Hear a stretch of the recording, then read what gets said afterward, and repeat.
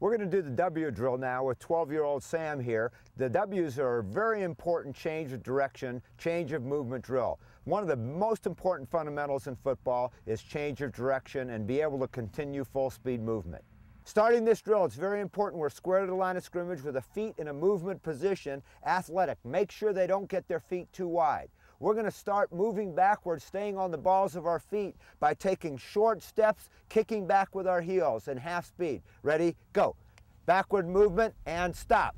At this point, we want to make sure their weight is forward, their feet are a little bit closer together, and we're going to ask them to take a couple steps to change direction.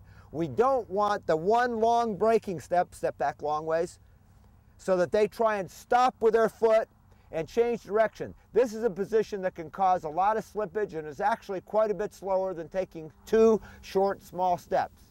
Ready? Go. And change, 2 steps. Go. And change, 2 steps, sprint through, sprint through. Nice job.